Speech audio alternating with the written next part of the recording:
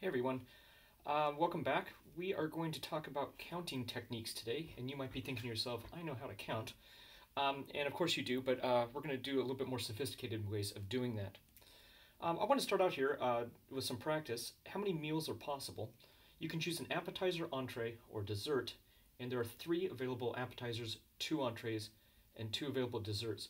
We're going to do a tree diagram to sort of outline this. First off, I get to pick 3 appetizers. And here we have our 3 potential appetizers. And then from there, each one gets to choose an entree.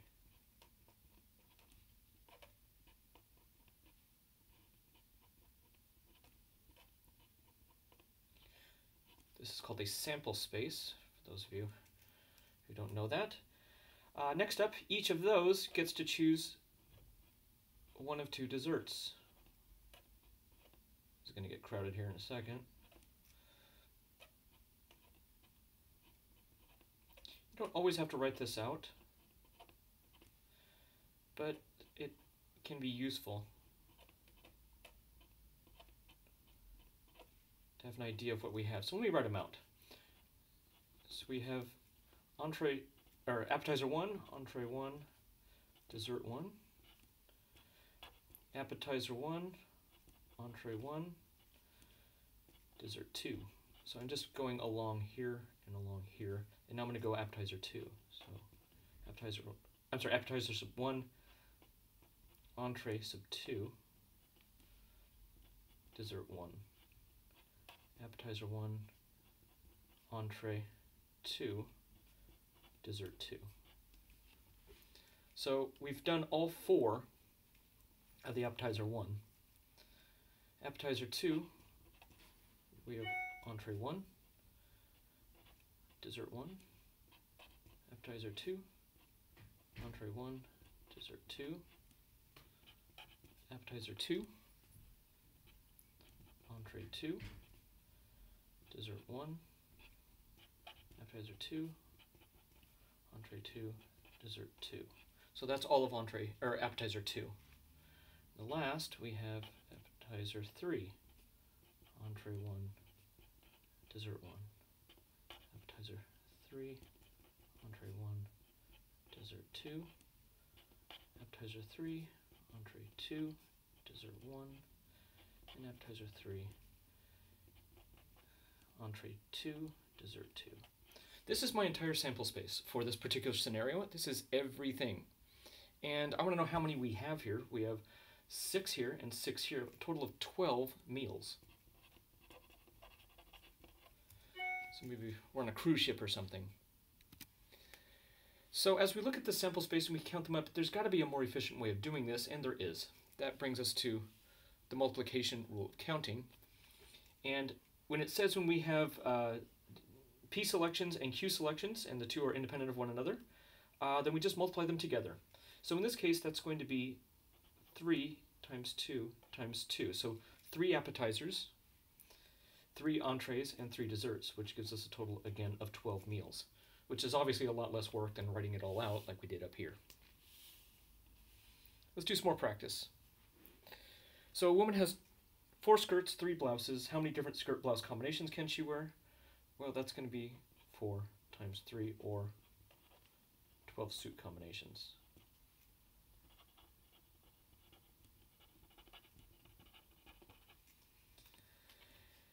You've been hired as a representative of Cypress College. You must travel to 4 local high schools to introduce yourself to the first day of school. Well, I'm going to draw this one out for a second. So here's Cypress College, and we have School 1, School 2, School 3, and School 4. And we want to know how many different ways that we can go. Well, one possible route is 1, 2, 4, and 3. Another one could be start at 4, go to 1, then go to 3, then go to 2. So you can see this is just going to get super, super convoluted. So what I want to do is come up with a more efficient way of writing this out. Well, when I'm at Cypress and I want to leave, initially I have 4 choices. But after I've made the one choice, after that I now have 3 choices. And after that I have 2 choices and then 1 choice, which gives us 4 times 3 times 2 times 1, which is 24 routes. I apologize for some of the noises in here. I'm in my office and it can get a little noisy. Same thing with this last one. How many ways can a musician plan on performing 5 different pieces of music for a concert and it's not repeated?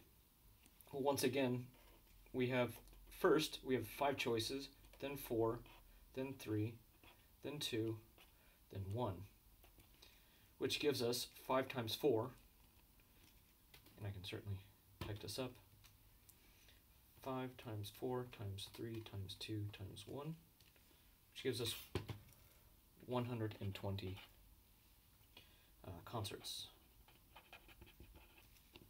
And that brings us to the big one. This is called a factorial. We use the exclamation point for that, and it means exactly this. So 5 factorial would be 5 times 4 times 3 times 2 times 1, and so on. 4 factorial would be here, and we would write it like this. This is 4 factorial, and this is 5 factorial. And I'd like to show you in your calculator how to find the factorial button. So for the TI, you're going to go to math, just down here, and then we're going to go to the probability option, and there's your factorial. The problem is you have to hit the 5 first and then dig it out. So math, probability, factorial. There it is there. And let me pull up the Casio, folk. If you have a Casio, you're going to hit option. Let's back out of this. Option. Then you're going to go to more options and probability. The nice thing about this is you don't have to hit the 5 first. Now I can hit 5 factorial and just keep going. And Casio, leave it on the screen here. You don't have to dig it out like the TI does. So let's do some practice.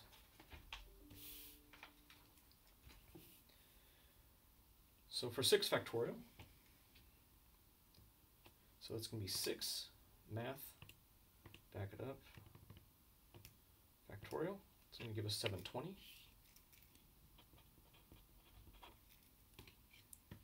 10 factorial is a big number, obviously. 3628800. 3,628,800. 20 factorial is going to be even bigger. You can see this is going to get really large really fast.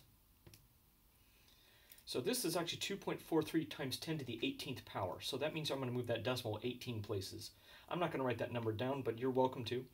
Now the 70 factorial is going to break my calculator because it's an overflow, so it can't handle that. So these computers that we're using can work up to a certain point. Let's move on to some counting where repetition is allowed. So 3 letter codes are assigned to represent airport locations. Letters may be repeated. How many airport codes are possible? That's like LAX, JFK, this is what they mean by that. So there are 3 letters that we get, and each one, because we can repeat, there are 26 options because there's 26 in our alphabet. So this is just 26 to the 3rd power.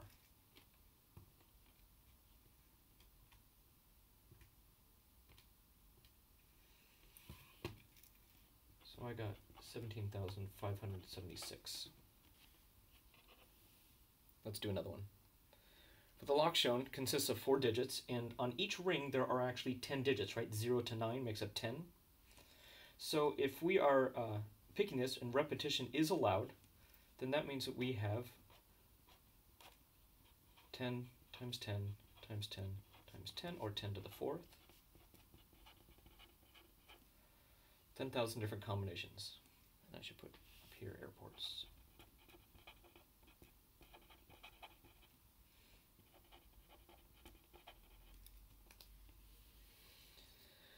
Few more. The local area network requires 8 letters for names. Lower and uppercases are considered the same. That's not in our world today, but we're going to pretend like it is for now. How many usernames are possible? Well, for each one, each letter, that's 26 times 26 times 26, 8 times.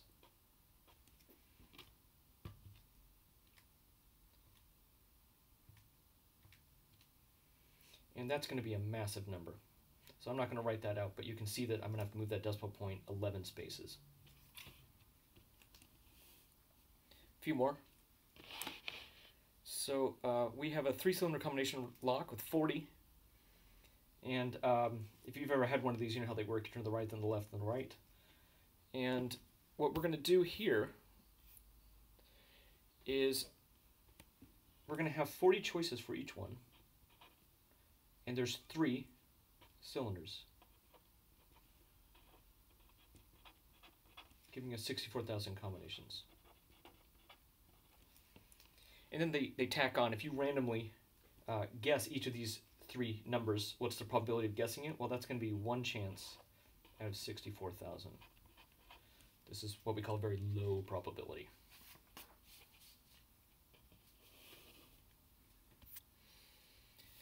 So here we are counting without repetition. Straighten those out. And here we have 3 members of a 10-member committee are going to be chosen. And the first one is going to be the president, second one the vice president, and the third one the secretary. So since there's only 3 positions and there are 10 choices at first, we're going to have part of a factorial. After that first president has been chosen, then the vice president is chosen, and then the secretary. And each time one is chosen, there's 1 less person to do. So this becomes 10 times 9 times 8, or 720.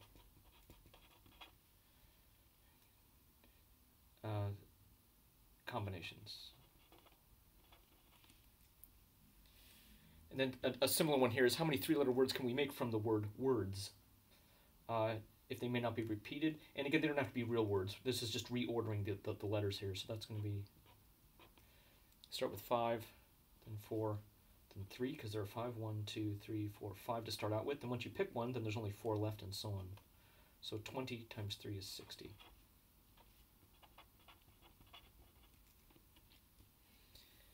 And now we're going to get to the good stuff. All right. So here, we're going to have a little fun. We are going to have these 4 animals compete in a race. That's this part up here. And there's first place and second place. And I'm going to call this one K for kangaroo, P for possum, D for dog, and A for anteater. And so we're going to list all of the possible first and so in this case, if the kangaroo comes in first and the possum second, that's different than the possum coming in first and the kangaroo second. So in this case, the order really matters. So I'm going to write these out. The kangaroo and the possum, the kangaroo and the dog, the kangaroo and the anteater. Then we have the possum and the kangaroo, the possum and the dog, the possum and the anteater. Then we have the dog and the kangaroo, the dog and the possum, the dog and the anteater. And lastly, we have the anteater and the kangaroo, the anteater and the possum. These are all different combinations because the order matters, the anteater and the dog. And how many are there total? 4 by 3. There's going to be 12 outcomes.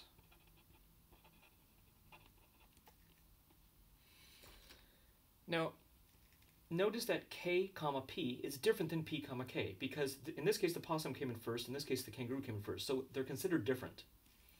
That's different now compared to our second scenario here. Now we're going to adopt 2 of them, but the order doesn't matter. If I pick the possum first or the kangaroo first, it does not matter. It's the same combination. So we're not going to repeat in this case. So the combinations are the kangaroo and the possum, the kangaroo and the dog, the kangaroo and the anteater. Then we have the possum and the dog. I'm not going to include the possum and the kangaroo like I did up here because that's the same in this case. The possum and the anteater. And then the last one is going to be the dog and the anteater. And you'll notice that this only has 6 outcomes. Now, be careful. It's not always half. It's not what that means. It just happened to work out that way in this case. But you can see when the order matters, it's very different than when the order doesn't matter. And that brings us to our permutations and combinations, which is our next topic.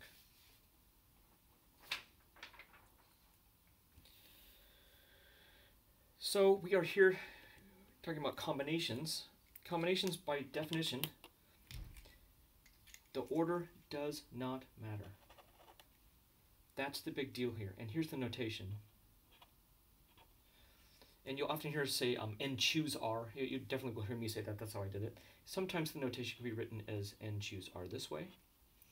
But the definition is n factorial over n minus r factorial times r factorial.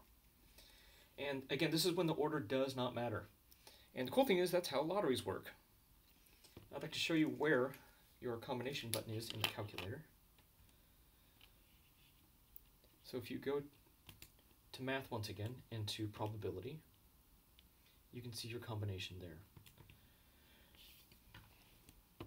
So when we do the lottery, there are 52 and you're choosing 6 without replacement, and the order does not matter. So it even says explicitly. It won't always say explicitly. You have to kind of think about it in some cases. So this is going to be 52, choose 6. And once again, I have to type in the 52 first. Casio, you don't have to do anything. It's right there. So 52, choose 6. There it is. TI, you're going to have to dig it out each time. So you're going to have to go to math, probability, choose, and then 6. And that gives us a massive number, 20,358,520 to 1 are your probability of winning, so quite low.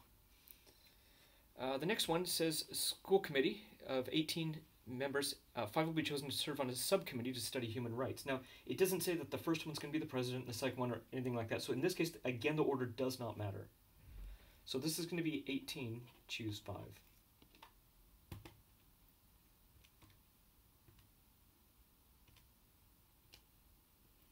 So 8568.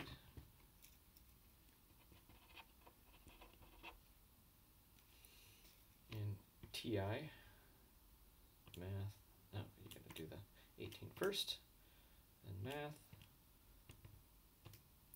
and then the 5. Now this is versus permutations. Permutations, the order does matter, so it's an ordered arrangement. So this is like the first one is the president, the second one is the vice president, or first place, second place. That's when the order matters. So this is NPR, and its definition is n factorial divided by n minus r factorial. But once again, we're going to have this do the work for us. So Scott has put together an exercise routine and feels that the sequence of exercises can affect his overall performance. He has 12 exercises to select from, but only has enough time to do 9. How many different exercise routines? What this means is Scott believes that if he goes running first and push-ups second and sit-ups third, that's different than doing sit-ups first, then the run, then the push-ups. So he's saying that the order in this case really does matter. So this is going to be 12 permutation 9. If I remember right, this is quite a large number. 12. Now permutation, that's number 2 here. In the same place that we've been doing. 9. Oof. So that's 7, 2, 6, 4, 8, 5, 7, 6, 0. Let's see what that looks like as far as a number. 726 million and so on routines.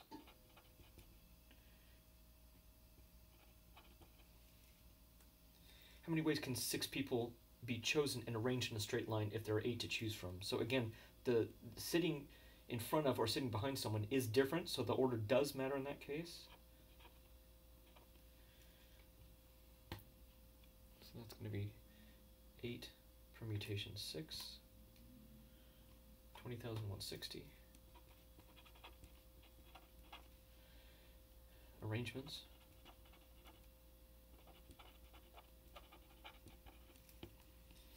And lastly, there are 7 books in the Harry Potter series. How many ways are there to read the books? Now, we can actually do this one 2 different ways. This is 7 permutation 7, which actually turns out to be 7 factorial. Because we're reading all the books. We're not choosing only 3 of them or something. So once again, 7 permutation 7 is the 5040.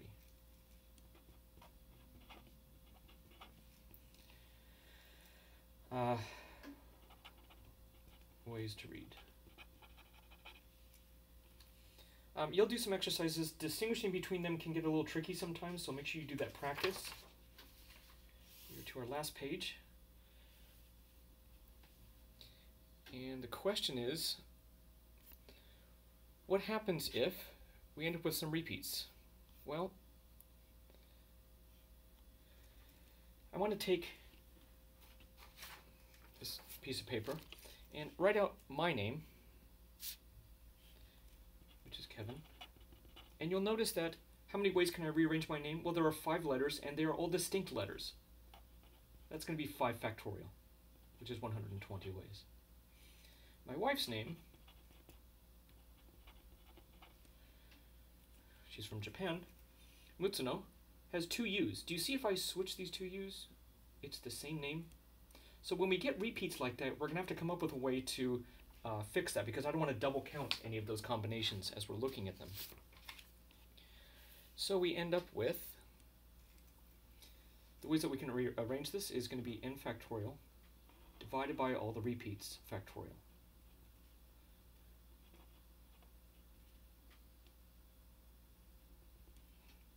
As many as are needed.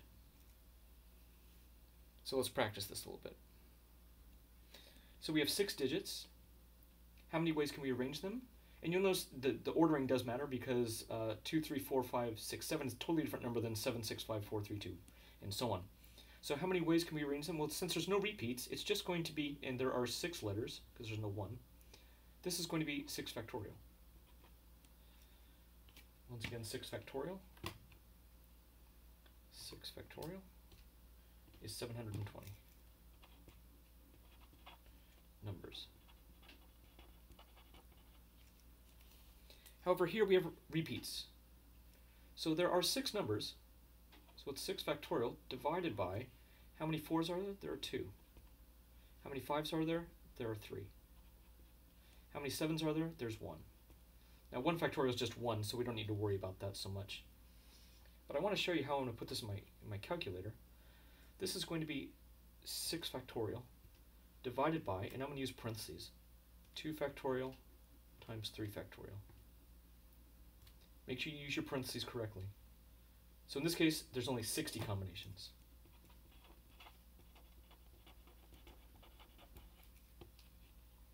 And you can see that's significantly different, because once again, if I rearrange those 2 4s and swap them out, that's the exact same number as if I didn't do that. Same with the 5s. I can rearrange them a whole bunch of different ways. Even when they're spread out, I can still swap them out and they're the same number. So it really drops the number down.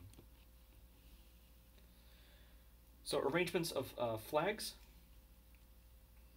Put that there. And here, the flags are, there's 8 flags, and they're all different color in this first one. That means it's going to be 8 factorial, which is 40,320. You can certainly verify that with your calculator.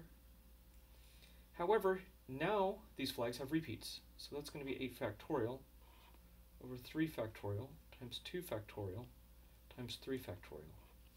And again, I'm going to use my parentheses as I do this. So 8 factorial divided by 3 factorial times 2 factorial times 3 factorial, close. Give me 560 arrangements. And you can see there's a large difference in these 2 numbers here. I'm going to let you try this one on your own, and I hope that helped out, and see you on